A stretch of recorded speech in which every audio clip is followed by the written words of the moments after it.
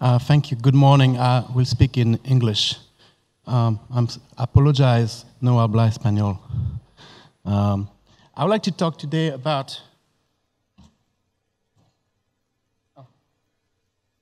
the ITHI project at ICANN that I'm driving. It's the Identifier Technology Health Indicator.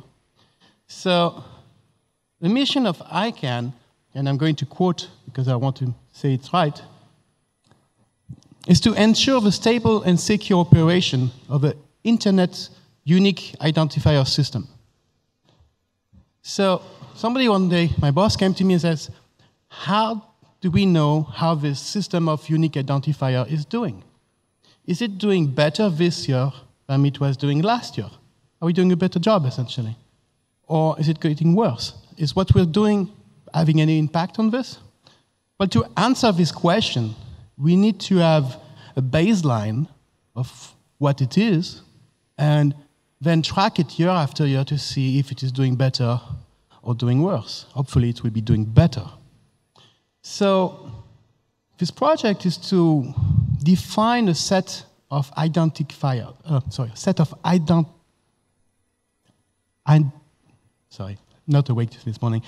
indicators that are going to track the health of these systems of identifiers. And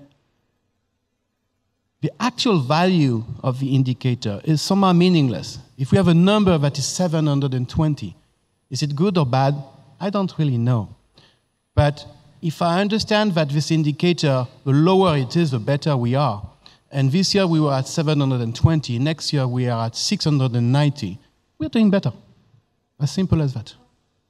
So when we embark on a project like this, there are two ways of doing it. One way is to collect as much data as we have and try to figure out some sense from it. The other way is to step back, look at the problem space, define where we think that we may have issues, try to derive a way to measure those issues, and then find the data. And that's what we are doing here. And what do we do when we have those measurements, those data, those metrics? The goal is to present those data to the community and then to leave the people who are making policies in the community to interpret this data and to use this data to educate them and to make more informed policy decisions. So ICANN, the organization, is not going to use this data to force anything on anybody. But this will be a tool that we want to provide to whoever is making policies. Now, in particular, in the number community, those are the IR policy discussions, or in the name communities, those are the GNSO, CCNSO, and others, to use this data to make informed policy decisions. So, as in the INR functions, we have three branches. One is on the name, one is on the numbers, and one is on protocol parameters. So we have different projects there. About the numbers, Alfredo is going to make a presentation later, so I'm not going to talk much about this. So I will skip directly to names. So we have defined last year 5 problem areas on data accuracy, abuse, overhead traffic in the DNS root system, DNS leakage of names, things like corp, home, and mail that end up where we would not like it to be. And we have some identified misbehaviors in some resolvers. So we may have new problems in the future, but right now that's a set we have.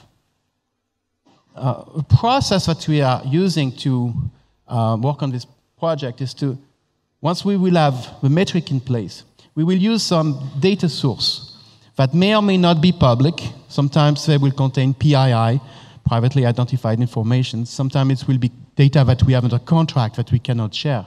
But we are going to extract from this data something that is useful and something that does not contain any PII, so that we will be able to share this on an aggregated way.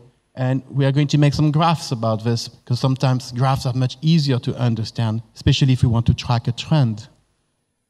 And that's what we will publish. So for each of the different problem areas, we will define different raw data set, and then we will define what are the published data set. So I'm going to go quickly over this. The slides will be available, and I'm here again today. We may have some more conversation about this. This is work in progress. This is not cast in stone, so that's the current thinking where we are now. So about data accuracy, we are going to measure this indirectly, because at ICANN, we don't have access to the registrar database. Contrary to IRs, who have actually access to the registration data. We don't. So the only thing we can do is to have indirect measurement, and we are going to look at the number of complaints that the ICANN department, the compliance department is receiving, and they are acting on. So that's what we call validated complaints.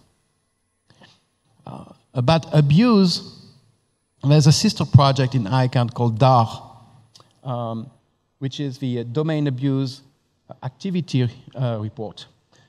And we are essentially accumulating feeds from anti-abuse lists, things like Spam House, Sobel, and others. And for each top-level domain and for each registrar, we're going to look how many of their domains are actually involved into some of those abuse. And we're going to split this into different categories.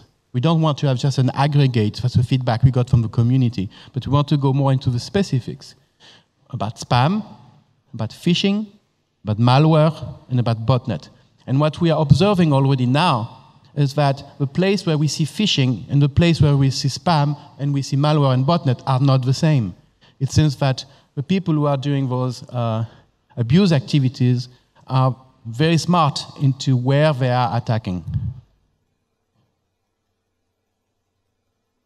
Traffic on the root server, we have some measurement that shows that about 75% of the traffic to the root server is for domains that don't exist, should not even have this traffic in the first place. And out of the remaining 25%, most of it is repeated queries.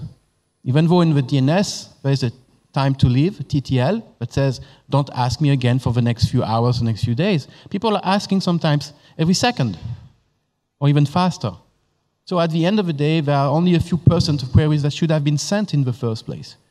So that's okay, the infrastructure can handle this, but we want to make sure on how this is going to trend. If next year things, or the year after things start to deteriorate, then that's something we would like to know. While leakage, I talked about things like corp, home, and mail, but those are not the only one. So we want to maintain essentially a list of those domain names that are not delegated, that are not reserved, and for which we see still some queries at the root.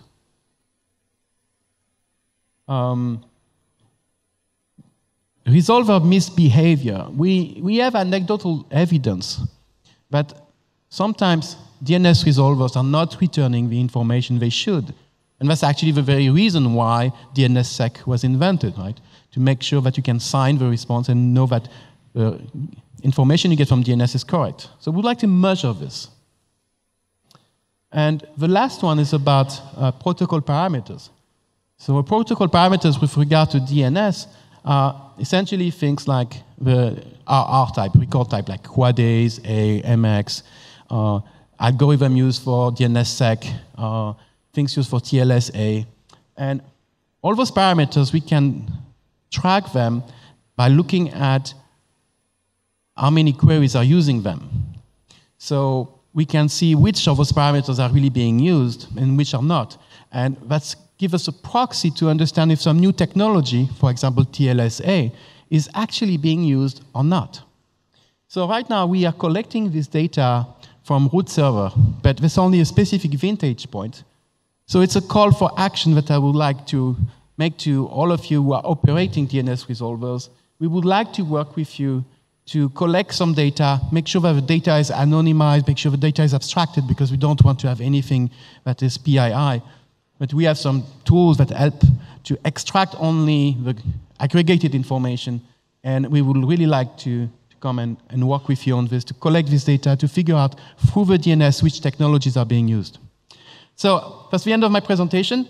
If there's only one thing I would like you to remember is when we are collecting those indicators, the value of the indicator is not the most important. How this is trending over time is what is important. And this is a collaborative project. I'm really, really happy to see that the IR communities have really stepped up to the plate and been working with us and are proposing something, and then Alfredo is going to talk about this some more. Thank you.